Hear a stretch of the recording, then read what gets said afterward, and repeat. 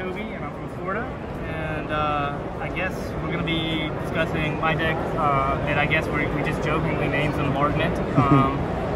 But it's really fun to play, and for me that's super important. So the big piece of what we're trying to go for is to really quickly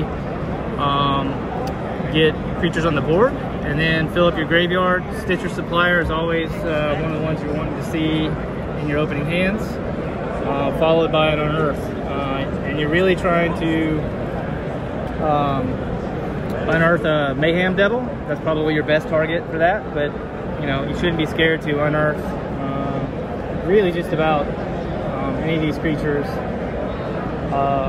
You know, I think things to think about when you're keeping a hand is, do you have a sack outlet? So that's a pretty important decision. And you know, some of the other big decisions is, you know, whether you're going to use your bombardment or your carrion feeder. Also, like I was mentioning, you know, Crimson Vow, I haven't got to test those cards, but I do think a few might have a home here. They do need to be tested, so that's pretty exciting.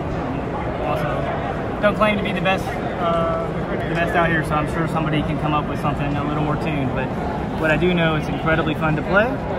And you're 3-1 so far. 3-1 so far, yes. Yeah. All right. Well, good luck. All right, thank you.